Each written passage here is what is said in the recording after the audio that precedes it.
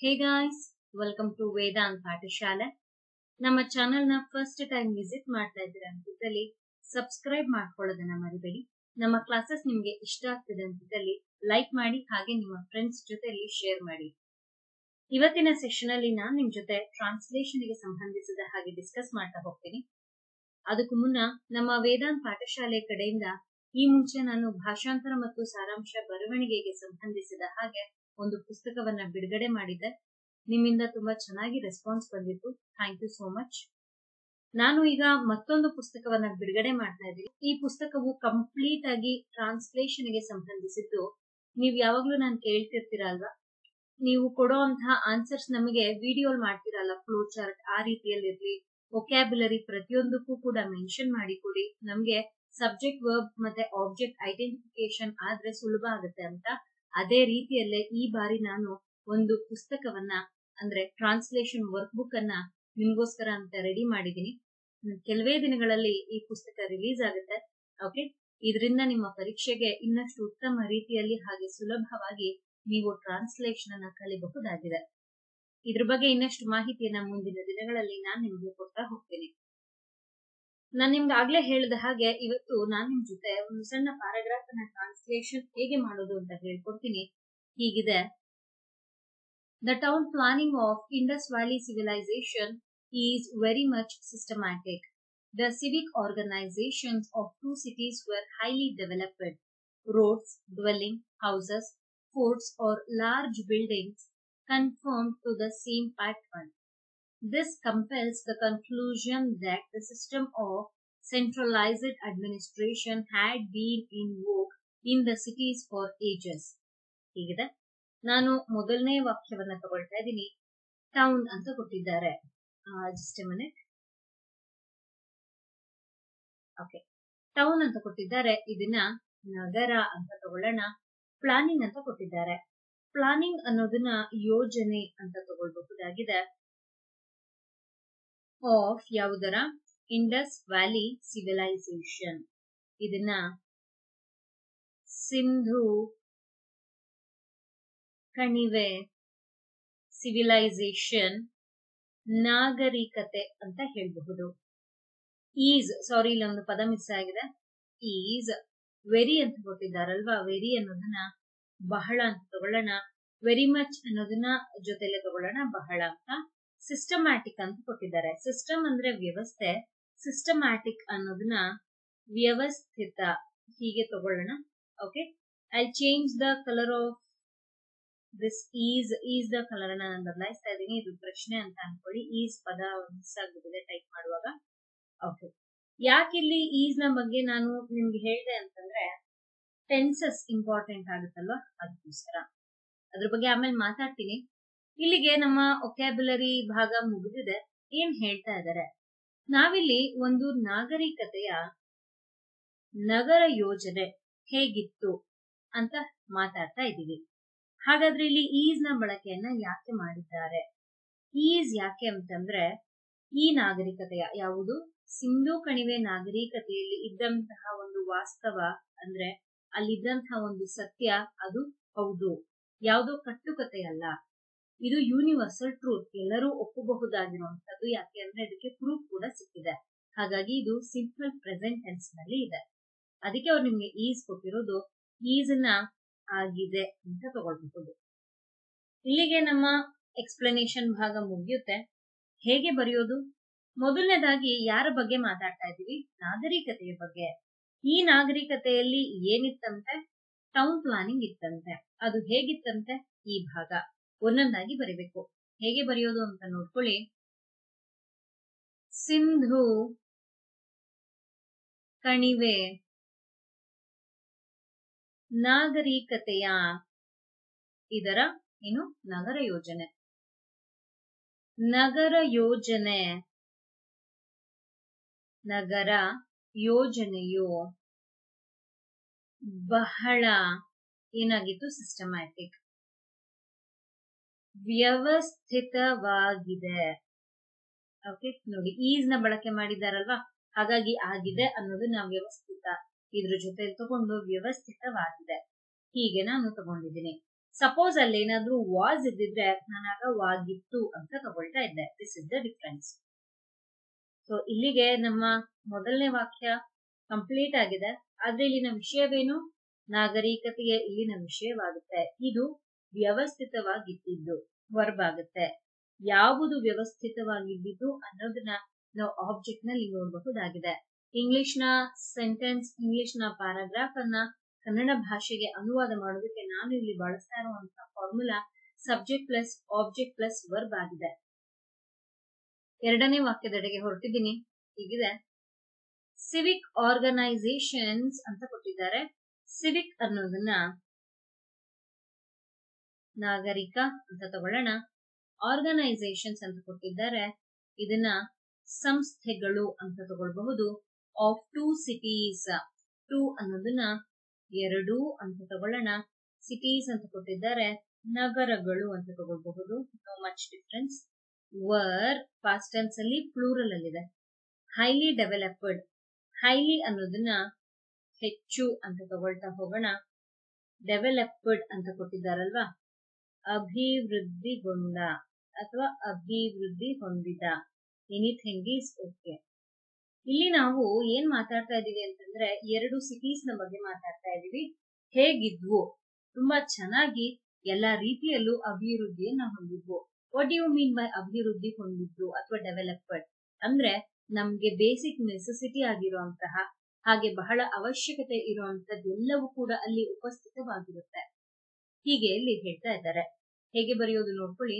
ನಾವಿಲ್ಲಿ ಮಾತಾಡ್ತಾ ಇರೋದು ಎರಡು ನಗರಗಳ ಬಗ್ಗೆ. ಎರಡು ನಗರಗಳ, ಸೊ ಇವರ ಏನು ಸಂಸ್ಥೆಗಳು. ನಾಗರಿಕ ಎರಡು ನಗರಗಳ ನಾಗರಿಕ ಸಂಸ್ಥೆಗಳು ಏನಾಗಿದ್ವು? ತುಂಬಾ ಚೆನ್ನಾಗಿ ಅಭಿವೃದ್ಧಿಯನ್ನ ಹೊಂದಿದ್ವು. ಹೆಚ್ಚು ಹೆಚ್ಚು ಅಭಿವೃದ್ಧಿಯನ್ನು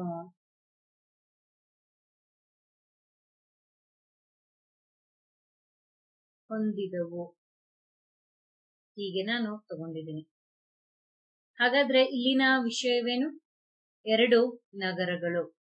ಇವು ಡೆವಲಪ್ ಆಗಿದ್ದು ಇಲ್ಲಿನ ವರ್ಬ್ ಆಗುತ್ತೆ. ಹೇಗೆ ಡೆವಲಪ್ ಆಗಿತ್ತು, ಯಾರ ಮುಖಾಂತರ ಡೆವಲಪ್ ಆಗಿತ್ತು ಅನ್ನೋದನ್ನ ನಾವು ಆಬ್ಜೆಕ್ಟ್ ರೈಟಿಂಗ್ ನಲ್ಲಿ ನೋಡಬಹುದು. ಓಕೆ, ಮೂರನೇ ವಾಕ್ಯದೆಡೆಗೆ ಹೊರಟಿದ್ದೀನಿ. ಹೀಗಿದೆ, ರೋಡ್ಸ್ ಅಂತ ಕೊಟ್ಟಿದ್ದಾರೆ, ರಸ್ತೆಗಳು ಅಂತ ತಗೊಳ್ಬಹುದು. ತಮ್ಮ ಡ್ವೆಲ್ಲಿಂಗ್ ಅಂತ ಕೊಟ್ಟಿದ್ದಾರೆ. ಡ್ವೆಲ್ಲಿಂಗ್ ಅನ್ನೋದನ್ನ ವಾಸದ ಅಥವಾ ವಾಸಿಸಿದ. Anything is okay. ಹೌಸಸ್ ಮನೆಗಳು, ತಮ್ಮ ಫೋರ್ಟ್ಸ್ ಆರ್ ಲಾರ್ಜ್ ಬಿಲ್ಡಿಂಗ್ಸ್ ಅಂತ ಕೊಟ್ಟಿದ್ದಾರೆ. ಫೋರ್ಟ್ಸ್ ಅಂದ್ರೆ ಕೋಟೆಗಳು, ಆರ್ ಅಥವಾ ಲಾರ್ಜ್ ದೊಡ್ಡ. ಬಿಲ್ಡಿಂಗ್ಸ್ ಅಂತ ಕೊಟ್ಟಿದ್ದಾರಲ್ವಾ, ಇದನ್ನ ಕಟ್ಟಡಗಳು ಅಂತ ತಗೊಳ್ಬಹುದು. Confirm to the same pattern. Confirmed ಇದನ್ನ ದೃಢೀಕರಿಸು, ಹೀಗೆ ತಗೊಳ್ಬಹುದು. To the same pattern, same ಅನ್ನೋದನ್ನ ಅದೇ, ಪ್ಯಾಟ್ರನ್ ಮಾದರಿ. ಹಿಂದಿನ ವಾಕ್ಯದಲ್ಲಿ ನಾವು ನೋಡಿದ್ವಿ ದಟ್ ಎರಡು ಸಿಟೀಸ್ ಏನಿದೆ, ಆ ಸಿಟೀಸ್ ಅಭಿವೃದ್ಧಿಯನ್ನು ತುಂಬಾ ಚೆನ್ನಾಗಿ ಹೊಂದಿದ್ವು. ಆ ಅಭಿವೃದ್ಧಿ ಹೊಂದಿದ್ವು ಅನ್ನೋದಕ್ಕೆ ನಮ್ಗೆ ಸಾಕ್ಷಿ ಬೇಕಲ್ವಾ? ಸುಮ್ಮನೆ ಒಪ್ಕೊಳಕ್ಕಾಗತ್ತಾ? ಆ ಸಾಕ್ಷಿಯನ್ನ ರಸ್ತೆಗಳು, ವಾಸಿಸಿದ ಮನೆಗಳು, ಕೋಟೆಗಳು ಹಾಗೂ ದೊಡ್ಡ ಕಟ್ಟಡಗಳು ನಮಗೆ ಆ ಪ್ರೂಫ್ ಅನ್ನ ಕೊಡ್ತವೆ. ಇದರಿಂದ ನಾವು ಹೇಳ್ತಾ ಇದೀವಿ ಎಸ್, ಇವುಗಳು ದೃಢೀಕರಿಸ್ತಾ ಇದೆ. ಹೀಗೆ ಇಲ್ಲಿ ಹೇಳಿದ್ದಾರೆ. ಒಂದೊಂದಾಗಿ ಮಿಸ್ ಮಾಡದೆ ವಿತ್ ಪಂಕ್ಚುಯೇಷನ್ ತಗೊಳ್ಬೇಕು. ರಸ್ತೆಗಳು, ವಾಸದ ಮನೆಗಳು, ಕೋಟೆಗಳು ಮತ್ತು ಅಥವಾ ದೊಡ್ಡ ಕಟ್ಟಡಗಳು, ಅದೇ ಮಾದರಿಯನ್ನು ಅದೇ ಮಾದರಿಯನ್ನು ಏನ್ ಮಾಡ್ತು, ಕನ್ಫರ್ಮ್ಡ್ ಅಂತ ಕೊಟ್ಟಿದ್ದಾರೆ. ಹಾಗಾಗಿ ತಗೊಳ್ತಾ ಇದ್ದೀನಿ, ದೃಢೀಕರಿಸುತ್ತವೆ. Full stop. ನೋಡಿ, ಹೀಗೆ ನಾನು ವಾಕ್ಯ ರಚನೆಯನ್ನ ಮಾಡಿದೀನಿ. ಪ್ಲೂರಲ್ ಇದೆ, ಅದೇ ರೀತಿಯಲ್ಲೇ ತಗೊಂಡಿದ್ದೀನಿ. ಇಲ್ಲ ಅಂದ್ರೆ ದೃಢೀಕರಿಸುತ್ತದೆ ಅಂತ ತಗೊಳ್ತಾ ಇದ್ದೆ. ಇಲ್ಲಿನ ವಿಷಯವೇನು ಇದೆ ನಮ್ಮ ಇಷ್ಟು ಕೂಡ ನಮ್ಮ ಸಬ್ಜೆಕ್ಟ್ ಆಗುತ್ತೆ. ಇದು ದೃಢೀಕರಿಸ್ತಾ ಇರೋದು ವರ್ಬ್ ಆಗುತ್ತೆ. ಯಾವ ರೀತಿಯಲ್ಲಿ ದೃಢೀಕರಿಸ್ತಾ ಇದೆ ಅನ್ನೋದು ಆಬ್ಜೆಕ್ಟ್ ಆಗುತ್ತೆ. ಪಂಕ್ಚುಯೇಷನ್ ಗಳನ್ನ ಬಹಳಷ್ಟು ಜನ ತಗೊಳ್ಳಲ್ಲ, ಕಂಜಂಕ್ಷನ್ ಅನ್ನ ಮಿಸ್ ಮಾಡ್ತೀರಾ ಅಂತ ತಪ್ಪನ್ನ ಮಾಡಬೇಡಿ. ಓಕೆ, ಕೊನೆಯ ವಾಕ್ಯದೆಡೆಗೆ ಹೊರಟಿದ್ದೀನಿ. ಹೀಗಿದೆ, ದಿಸ್ ಅಂತ ಕೊಟ್ಟಿದ್ದಾರೆ, ಈ ಅಂತ ತಗೊಳ್ಳೋಣ. ಕಂಪೆಲ್ಸ್ ಅಂತ ಕೊಟ್ಟಿದ್ದಾರೆ. ಕಂಪೆಲ್ ಅಂತಂದ್ರೆ ಒತ್ತಾಯ ಅಂತ ತಗೊಳ್ಬಹುದು. ಕನ್ಕ್ಲೂಷನ್ ಅಂತ ಕೊಟ್ಟಿದ್ದಾರೆ. ಕನ್ಕ್ಲೂಷನ್ ಎಸ್ಸೆ ಬಂದಾಗ ಉಪಸಂಹಾರ, ಆದ್ರೆ ಇಲ್ಲಿ ಕನ್ಕ್ಲೂಷನ್ ಅನ್ನೋದನ್ನ ತೀರ್ಮಾನ ಅಂತ ಹೇಳ್ತೀವಿ. ದಟ್ ಅದು ಸಿಸ್ಟಮ್, ವ್ಯವಸ್ಥೆ ಆಫ್ ಸೆಂಟ್ರಲೈಸ್ಡ್ ಅಡ್ಮಿನಿಸ್ಟ್ರೇಷನ್. ಸೆಂಟ್ರಲೈಸ್ಡ್ ಅಂದ್ರೆ ಕೇಂದ್ರೀಕೃತ ಅಂತ ತಗೊಳ್ಳೋಣ. ಅಡ್ಮಿನಿಸ್ಟ್ರೇಷನ್ ಅಂತ ಕೊಟ್ಟಿದ್ದಾರೆ, ಆಡಳಿತ ಅಂತ ತಗೊಳ್ಳೋಣ.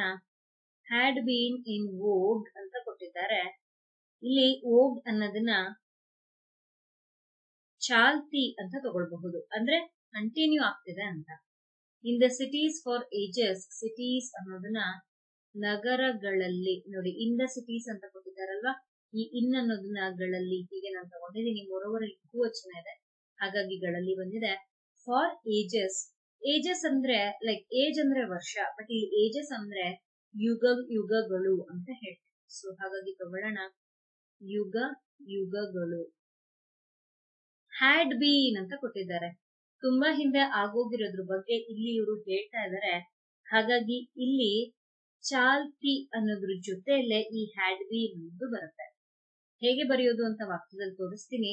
ಏನ್ ಹೇಳ್ತಾ ಇದ್ದಾರೆ, ಈ ಕೇಂದ್ರೀಕೃತ ಆಡಳಿತ ವ್ಯವಸ್ಥೆ ಏನು ನಾವು ಈ ಸಿಂಧೂ ಕಣಿವೆ ನಾಗರಿಕತೆಯಲ್ಲಿ ನೋಡ್ತೀವಿ, ಇದು ತನ್ನ ನಗರಗಳಲ್ಲಿ ಮಾಡಿದಂತ ವ್ಯವಸ್ಥೆಯನ್ನ ಯುಗಗಳಿಂದಲೂ ಕೂಡ ಚಾಲ್ತಿಯಲ್ಲಿ ಇರೋದು, ಈ ಒಂದು ತೀರ್ಮಾನಕ್ಕೆ ಬರೋದಕ್ಕೆ ಒತ್ತಾಯವನ್ನ ಮಾಡ್ತಿದೆ. ಯಾವ ತೀರ್ಮಾನ?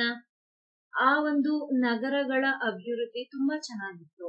ನಾವೀಗ ಹೌದು ಟೆಕ್ನಾಲಜಿಯನ್ನ ಬಳಸಿ ಬಹಳಷ್ಟು ಮುಂದೆ ಬಂದಿದ್ದೀವಿ, ಬಟ್ ಆಗ ಈ ರೀತಿಯಾಗಿ ಇಂಟರ್ನೆಟ್ ಇರಬಹುದು ಅಥವಾ ಇನ್ನಿತರ ಸುಲಭವಾಗಿ ಸಿಗುವಂತದ್ದು ಇಲ್ಲದೆ ಇದ್ರೂ ಕೂಡ ವ್ಯವಸ್ಥಿತ ಜೀವನವನ್ನ ಅವರು ನಡೆಸ್ತಾ ಇದ್ರು. ಅದಕ್ಕೆ ಸಂಬಂಧಿಸಿದ ಹಾಗೆ ಆರ್ಕಿಯಾಲಜಿಸ್ಟ್ ಎಲ್ಲಾನು ಕೂಡ ಪ್ರೂಫ್ ಅನ್ನ ಕೂಡ ಹುಡುಕಿದ್ದಾರೆ. ಹಾಗೆ ಇವುಗಳನ್ನ ಒಪ್ಕೊಳ್ಳೋದಕ್ಕೆ ಆ ಒಂದು ಪ್ರೂಫ್ ಒತ್ತಾಯ ಮಾಡ್ತಿದೆ, ಹೇಗೆ ಅವ್ರ ಜೀವನ ಮಾಡಿದ್ರು ಅಂತ. ಅವ್ರ ಅಂತ್ಯ ಹೇಗಾಯ್ತು, nobody nose regarding that, but ಅವ್ರ ಜೀವನ ಮಾಡಿದ್ದಕ್ಕೆ ಅಲ್ಲಿ ಪ್ರೂಫ್ ಇದೆ. ಅದನ್ನೇ ಇಲ್ಲಿ ಹೇಳ್ತಾ ಇರೋದು. ಹೇಗೆ ಬರೆಯೋದು ಗಮನ ಇಟ್ಟು ನೋಡ್ಕೊಳ್ಳಿ.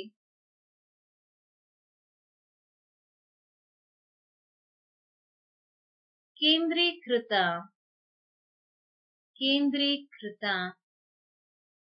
ಆಡಳಿತ, ನೋಡಿ ಜೊತೆಲೆ ಬರ್ಬೇಕಿದೆ. ಇಷ್ಟು ಸಿಸ್ಟಮ್ ಆಫ್ ಸೆಂಟ್ರಲೈಸ್ಡ್ ಅಡ್ಮಿನಿಸ್ಟ್ರೇಷನ್, ಇಷ್ಟು ಜೊತೆಲೆ ಬರಬೇಕು. ವ್ಯವಸ್ಥೆಯು ಎಲ್ಲಿ? ನಗರಗಳಲ್ಲಿ. ಯಾವಾಗಿಂದ?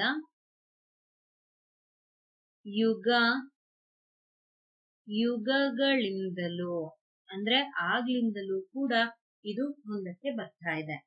ಆಗ್ಲೇ ಹೇಳ್ದೆ ನಾನು ನಿಮ್ಗೆ, ಈ ಚಾಲ್ತಿ ಅನ್ನೋದ್ರ ಜೊತೆಲಿ ಇದನ್ನ ತಗೊಳ್ತೀವಿ ಅಂತ. ಚಾಲ್ತಿಯ ಮುಂಚೆ ಓಗ್ನ ಮುಂಚೆ ಹ್ಯಾಡ್ ಬೀನ್ ಬಂದಿದೆ, ಆ ಹ್ಯಾಡ್ ಬೀನ್ನೇ ನಾನು ಇಲ್ಲಿ ತಗೊಂಡಿರೋದು, ಅಂದ್ರೆ ಆಗಿಂದ ಬರ್ತಾ ಇದೆ ಅಂತ ಅರ್ಥ. ಯುಗಗಳಿಂದಲೂ ಏನಾಗಿದೆ, ಅದು ಚಾಲ್ತಿಯಲ್ಲಿದೆ. ನೋಡಿ, ಇನ್ ವೋಗ್ ಅಂತ ಕೊಟ್ಟಿದ್ದಾರೆ, ಈ ಇನ್ ಅನ್ನೋದೇ ಎಲ್ಲಿದೆ ಅಂತ. ಓಕೆನಾ? ಚಾಲ್ತಿಯಲ್ಲಿದೆ ಎಂಬ ತೀರ್ಮಾನಕ್ಕೆ ಇದು ಏನ್ ಮಾಡತ್ತೆ, ನಮ್ಮನ್ನ ಒತ್ತಾಯಿಸುತ್ತದೆ. ಇಲ್ಲಿ ಸ್ವಲ್ಪ ಗಮನಿಸಿ, ಆಗ್ಲೇ ದಿಸ್ ಅನ್ನೋದನ್ನ ಈ ಅಂತ ಬರ್ದಿದೆ. ವಾಕ್ಯಕ್ಕೆ ಬಂದಾಗ ಇದನ್ನ ನಾನು ಬದಲಾಯಿಸಿದೀನಿ, ಇದನ್ನ ಇದು ಅಂತ ಬರ್ದಿದ್ದೀನಿ. ಕಂಪೆಲ್ಸ್ ಅಂತ ಕೊಟ್ಟಿದ್ದಾರೆ, ಅಂದ್ರೆ ಇದು ಸಿಂಪಲ್ ಪ್ರೆಸೆಂಟ್ ಟೆನ್ಸ್ ನಲ್ಲಿದೆ. ಹಾಗಾಗಿ ಒತ್ತಾಯ ತಗೊಂಡ್ರು ತಪ್ಪು, ಒತ್ತಾಯಿಸಿದೆ, ಒತ್ತಾಯಿಸಲಿದೆ ಅದು ಕೂಡ ತಪ್ಪು. ಯಾವಾಗ್ಲೂ ನೀವು ಸಿಂಪಲ್ ಪ್ರೆಸೆಂಟ್ ಟೆನ್ಸ್ ತಗೊಳ್ತಾ ಇದ್ದೀರಾ ಅಂತಿದ್ದಾಗ ಅದು ಹೀಗೆ ಬರುತ್ತೆ, ಸುತ್ತದೆ, ಒತ್ತಾಯಿಸುತ್ತದೆ, ತದೆ, ಹೀಗೆ ಬರುತ್ತೆ. ತುಂಬಾ ಚೆನ್ನಾಗಿ ನೆನಪಿನಲ್ಲಿ ಇಟ್ಕೊಳ್ಳಿ. ಹಾಗಾದ್ರೆ ಇಲ್ಲಿನ ವಿಷಯವೇನು? ಈ ಒಂದು ನಗರಗಳ ವ್ಯವಸ್ಥೆ ಹಿಂಗಿತ್ತು, ಕೇಂದ್ರೀಕೃತ ಆಡಳಿತ ವ್ಯವಸ್ಥೆಯು, ಇದು ನಮ್ಮ ವಿಷಯವಾಗುತ್ತೆ. ಇದು ಒತ್ತಾಯಿಸ್ತಾ ಇದೆ ನಮ್ಮನ್ನ. ಈ ಒತ್ತಾಯಿಸ್ತಾ ಇರೋದೇ ವರ್ಬ್ ಆಗುತ್ತೆ. ಯಾವಾಗಿನಿಂದ ಒತ್ತಾಯಿಸ್ತಾ ಇದೆ, ಹೆಂಗೆ ಒತ್ತಾಯಿಸ್ತಾ ಇದೆ, ತೀರ್ಮಾನ ತಗೊಳ್ಳೋದಕ್ಕ ಏನು ಎತ್ತ ಅಂತ ಇರುವಂತ ಇನ್ಫಾರ್ಮೇಶನ್ ನಾವು ಆಬ್ಜೆಕ್ಟ್ ನಲ್ಲಿ ನೋಡ್ತಾ ಹೋಗ್ತೀವಿ. ಹೀಗೆ ಒಂದೇ ಪ್ರಶ್ನೆಯಲ್ಲಿ ನಿಮ್ಗೆ ಟೆನ್ಸಸ್ ಎಲ್ಲಾ ರೀತಿಯಲ್ಲೂ ಕೊಡ್ತಾರೆ. ನಾವು ಸಿಂಪಲ್ ಪ್ರೆಸೆಂಟ್ ಟೆನ್ಸ್ ನೋಡಿದ್ವಿ, ಪಾಸ್ಟ್ ಟೆನ್ಸ್ ನೋಡಿದ್ವಿ, ಹ್ಯಾಡ್ ಬೀನ್ ಅನ್ನ ನೋಡ್ತಾ ಇದ್ದೀರಾ. ಏನಿದು? ಪಾಸ್ಟ್ ಪರ್ಫೆಕ್ಟ್ ಕಂಟಿನ್ಯೂಸ್ ಟೆನ್ಸ್ ಇದಾಗಿದೆ. ಒಂದೇ ವಾಕ್ಯದಲ್ಲಿ ನೋಡ್ತಾ ಇದ್ದೀರಾ ಇನ್ನೊಂದೇನು? Simple present tense. ಹಿಂಗೆ ಈ ರೀತಿ ಕೊಡ್ತಾರೆ. ಅದಕ್ಕೆ ನಾನು ಹೇಳೋದು ನಿಮ್ಗೆ ಟೆನ್ಸಸ್ ಅನ್ನ ತುಂಬಾ ಚೆನ್ನಾಗಿ ಪ್ರಾಕ್ಟೀಸ್ ಮಾಡಿ. ಟೆನ್ಸಸ್ ಎಷ್ಟು ಚೆನ್ನಾಗಿ ಪ್ರಾಕ್ಟೀಸ್ ಮಾಡ್ತೀರಾ, ಅಷ್ಟು ಚೆನ್ನಾಗಿ ಐಡೆಂಟಿಫೈ ಮಾಡೋದು ಕಲ್ತೀರಾ. ಆಗ ವಾಕ್ಯ ನಿಮ್ಗೆ ತುಂಬಾ ಸುಲಭ ಆಗುತ್ತೆ. ಯಾವುದೇ ಪ್ಯಾರಾಗ್ರಾಫ್ ಓದಿ ಟ್ರಾನ್ಸ್ಲೇಷನ್ ಮಾಡಕ್ ಕೂತಾಗ ಎನಿಥಿಂಗ್ ಮೊದಲಿಗೆ ಟ್ರಾನ್ಸ್ಲೇಷನ್ ಮಾಡೋದಕ್ಕೂ ಮುನ್ನ ಆ ಪ್ಯಾರಾಗ್ರಾಫ್ ನಲ್ಲಿ ಇರುವಂತಹ ಟೆನ್ಸಸ್ ಅನ್ನ ಗುರುತಿಸಿ ಅದನ್ನ ಕಲ್ತ ಮೇಲೆ ಅಷ್ಟೇ ವಾಕ್ಯ ರಚನೆನ ಮಾಡಬಹುದು. ಡೈರೆಕ್ಟ್ ಆಗಿ ನೀವು ವಾಕ್ಯ ರಚನೆ ಮಾಡ್ತೀರಾ ಅಂತಂದ್ರೆ ಬರ್ದೇ ಇರೋರ್ಗೆ, ಕನ್ಫ್ಯೂಷನ್ ಇರೋರ್ಗೆ ಕಷ್ಟ ಆಗುತ್ತೆ. ಮೊದಲನೇ step is identifying. The first step is identifying. ಗುರುತಿಸೋದು ಕಲ್ತ ಮೇಲೆ ನೀವು ವಾಕ್ಯ ರಚನೆಯನ್ನ ಮಾಡಬಹುದಾಗಿದೆ. ಓಕೆ, ಸೊ ಇದಾಗಿತ್ತು ಇವತ್ತಿನ session. I hope you like today session. ಇವತ್ತು ನಾನು ನಿಮ್ ಜೊತೆಯಲ್ಲಿ ಡಿಸ್ಕಸ್ ಮಾಡಿದಂತಹ ಈ 4 ವಾಕ್ಯಗಳು ನಿಮಗೆ ಅರ್ಥ ಆಗಿದೆ, ಇಷ್ಟ ಆಗಿದೆ ಅಂತ ಭಾವಿಸ್ತಾ ಸೆಷನ್ ಅನ್ನು ನಾನು ಇಲ್ಲಿಗೆ ಕಂಪ್ಲೀಟ್ ಮಾಡ್ತಾ ಇದ್ದೀನಿ. If you like today session, do click on the like button. ಚಾನಲ್ಗೆ ಹೊಸಬ್ರಿದ್ದೀರಾ ಅಂತದಲ್ಲಿ ಸಬ್ಸ್ಕ್ರೈಬ್ ಮಾಡ್ಕೊಳ್ಳೋದನ್ನ ಮರಿಬೇಡಿ. ಟ್ರಾನ್ಸ್ಲೇಷನ್ ವರ್ಕ್ ಬುಕ್ ಇನ್ನೊಂದು ಸ್ವಲ್ಪ ದಿನದಲ್ಲೇ ರಿಲೀಸ್ ಆಗ್ತಿದೆ. ಹೇಗ್ ತಗೊಳ್ಬಹುದು, ಯಾವ ರೀತಿ ನೀವು ಅದನ್ನ ಪರ್ಚೇಸ್ ಮಾಡಬಹುದು, ಎಲ್ಲಿ ಪರ್ಚೇಸ್ ಮಾಡಬಹುದು ಎಲ್ಲವನ್ನು ಕೂಡ ನಾನು ನಿಮಗೆ ತಿಳಿಸ್ತಾ ಹೋಗ್ತೀನಿ. ಚೆನ್ನಾಗಿ ಓದ್ಕೊಳ್ಳಿ. Thank you people. Happy learning.